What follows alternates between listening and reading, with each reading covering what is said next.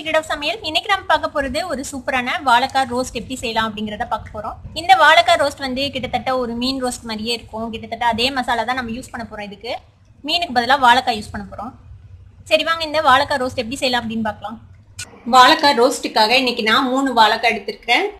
இது நம்ம தோட்டத்துல இருக்கிற வாழை மரத்துல காய்ச்ச வாழைக்காய். இது பாருங்க எவ்வளவு நல்லா விளைஞ்ச வாழைக்காயா இருக்குது. இப்போ இதை வச்சுதான் நம்ம வாழைக்காய் ரோஸ்ட் செய்ய போறோம். அதுக்கு ஃபர்ஸ்ட் இதை எப்படி வெட்டிக்கலாம் அப்படின்னு பார்க்கலாம். இப்படி வாழைக்காய் எடுத்துக்கோங்க. இந்த மாதிரி ஓரத்தில் இருக்கிற காம்பை வெட்டிடலாம். இப்போ இந்த மாதிரி ஒரு தோல் சீவிர இதை எடுத்து ஸ்கிராப்பர் எடுத்து இது மாதிரி தோல் சீவிடுங்க. ஃபுல்லாக எடுக்கணும்னு அவசியம் இல்லை, கொஞ்சம் தோல் இருந்தால் பரவாயில்ல. பாருங்க இந்த மாதிரி தோல் சீவிடலாம். வாழைக்காயில் திக்னஸ் வந்து உங்களோட விருப்பம் தான். நீங்கள் வந்து திக்காக வேணும்னா திக்காக போட்டுக்கலாம், சன்னமாக வேணும்னா சன்னமாக போட்டுக்கலாம். சன்னமாக போட்டிங்கன்னா கொஞ்சம் கிறிஸ்பியான உங்களுக்கு வாழைக்காய் ரோஸ்ட் கிடைக்கும். மொத்தமாக போட்டிங்கன்னா சாஃப்டான வாழைக்காய் ரோஸ்ட் கிடைக்கும். உங்களுக்கு என்ன மாதிரி வேணுமோ அந்த மாதிரி நீங்கள் போட்டுக்கலாம். நான் கொஞ்சம் சன்னமான பீசஸை தான் போட போகிறேன். எங்கள் வீட்டில் எல்லாத்துக்குமே கொஞ்சம் கிறிஸ்பியானது தான் பிடிக்கும். இந்த மாதிரி ஸ்லாண்டிங்காக வெட்டிங்கன்னா பார்க்குறக்கு வந்து அழகாக இருக்கும். கொஞ்சம் இப்போ பாருங்க இந்தளவுக்கு ஸ்லைசஸாக வெட்டிக்கலாம். இந்தளவுக்கு திக்னஸ் இருக்கிற மாதிரி வெட்டிக்கோங்க. எங்கள் வீட்டில் புரட்டாசி மாதத்தில் நான்வெஜ் செய்யாத போது இந்த வாழைக்காய் ரோஸ்ட்டை கொடுத்து தான் மீன் ரோஸ்ட் அப்படின்னு சொல்லி ஏமாற்றுவாங்க. ஆனால் சும்மா சொல்லக்கூடாது, இந்த வாழைக்காய் ரோஸ்ட் வந்துட்டு மீன் ரோஸ்ட் மாதிரியே தான் இருக்கும். ஆனால் டேஸ்ட்டும் நாங்களும் இதை சாப்பிட்டு திருப்தி பட்டுக்குவோம் மீன் ரோஸ்ட் அப்படின்னு.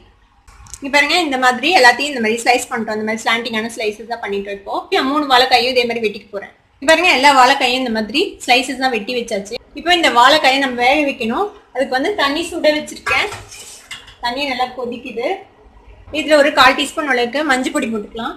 வாழைக்காய்க்கு மேலே போடுற மசாலால கொஞ்சம் உப்பு போடுவோம். இப்போ வந்து வாழைக்காய்க்கு உள்ள உப்பு ஏறணுங்கிறதுக்காக இதில் கொஞ்சமாக உப்பு சேர்த்திக்கலாம். இப்போ இந்த தண்ணியில் இந்த வாழைக்காயை நம்ம வேக போட போகிறோம்.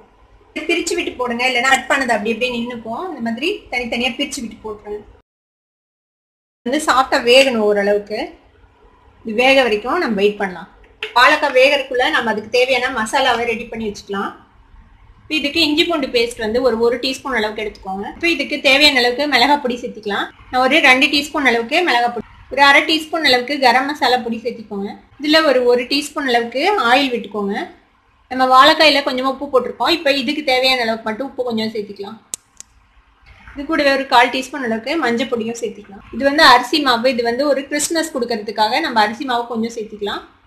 ஒரு 2 ஸ்பூன் அளவுக்கு அரிசி மாவு சேர்த்திக்கோங்க. இதில் கொஞ்சமாக தண்ணி விட்டு இதை மிக்ஸ் பண்ணி வச்சுக்கலாம்.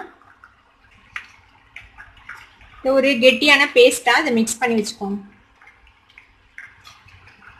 பாருங்க இந்த மாதிரி நல்ல ஒரு கெட்டியான பேஸ்ட்டாக இந்த மாதிரி ஒரு மசாலாவை நம்ம மிக்ஸ் பண்ணி வச்சுக்கலாம். இப்போ இந்த வாழைக்காய் நல்லா ஆறுனதுக்கப்புறம் அது மேலே இதை அப்ளை பண்ண போகிறோம். வாழைக்காய் நல்லா வெந்துடுச்சு. உங்களுக்கு பார்த்தாலே தெரியும். பாருங்க கலர் நல்லா சேஞ்ச் ஆயிடுச்சு. குத்தி பார்த்தா அது பாருங்க வெந்துடுச்சு நல்லா. இப்போ இதை வந்து நம்ம ட்ரெயின் பண்ணிடலாம். இந்த தண்ணியை சுத்தமாக இது மாதிரி தண்ணியை சுத்தமாக ட்ரெயின் பண்ணி இப்போ இப்படி வடிச்சு வச்சுருங்க. இப்போ இதை ஆறட்டும் கொஞ்சம் நேரம். ஆறுனதுக்கப்புறம் நம்ம இது மேலே மசாலா அப்ளை பண்ணலாம். இப்போ வாழைக்காய் ஓரளவுக்கு ஆறிச்சு. இப்போ ஒரு வாழைக்காயை எடுத்து இந்த மசாலாவை இது மேலே அப்ளை பண்ணி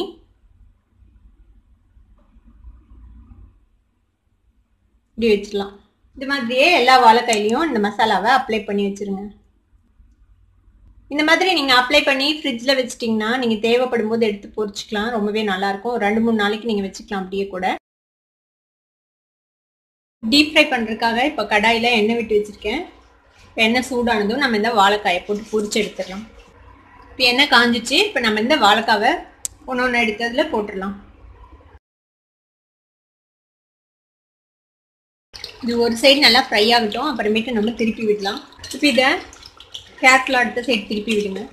வாழைக்காய் வந்து ஆல்ரெடி குக் ஆனது தான், அதனால வாழைக்காய் வேகிறதுக்கு ஒன்றும் இல்லை. இந்த மேலே இருக்கிற மசாலா வந்து ஓரளவுக்கு நல்லா கிறிஸ்ப் ஆனதுக்கப்புறம் நம்ம இதை எடுத்துடலாம். பாருங்க நம்ம வாழைக்காய் வந்து நல்லா ஃப்ரை ஆயிடுச்சு. இப்போ இதை எடுத்துடலாம்.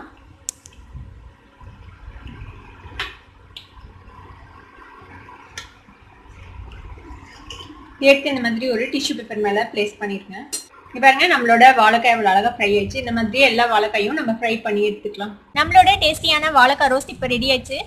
இதை உங்க வீட்லயும் ட்ரை பண்ணி பார்த்துட்டு எப்படி இருந்தது அப்படின்னு கமெண்ட்ஸ்ல ஃபீட்பேக் கொடுங்க. இந்த வீடியோ உங்களுக்கு பிடிச்சிருந்தா சப்ஸ்கிரைப் பண்ணுங்க, பக்கத்துல இருக்கிற பெல் ஐகானை கிளிக் பண்ணுங்க. அப்பதான் என்னோட நோட்டிபிகேஷன்ஸ் உடனே உங்களுக்கு வந்து சேரும். லைக் பண்ணுங்க, ஷேர் பண்ணுங்க. Thank you for watching this video viewers. Bye bye.